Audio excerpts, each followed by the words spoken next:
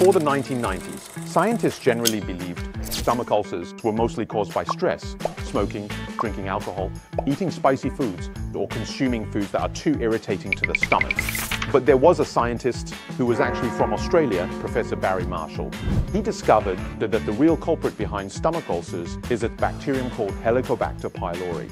In order to prove that Helicobacter pylori is the main culprit behind stomach ulcers, he even went so far as to ingest Helicobacter pylori. And his research was widely recognized by the medical community.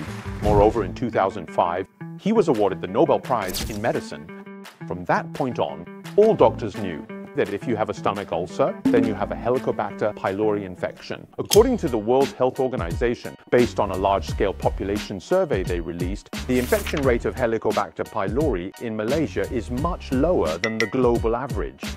So from the perspective of modern nutrition and our current medical knowledge, we know that besides maintaining good hygiene habits, such as using serving chopsticks whenever possible and trying not to share the same utensils with others, there are some foods in Malaysia that are very effective in helping us fight against Helicobacter pylori. For example, turmeric, coconut milk, garlic, and chili. If you have friends around you who often have stomach discomfort, frequently experience indigestion, or often have insufficient stomach acid, then there is a high probability that they have been infected with Helicobacter pylori. And Helicobacter pylori is the disease that can cause recurrent infections. Even if you take the antibiotics prescribed by your doctor, if you don't protect your stomach and your hygiene habits are poor, you will still get reinfected. So, share this video with your friends so they know what to eat to better protect their stomachs and avoid infection.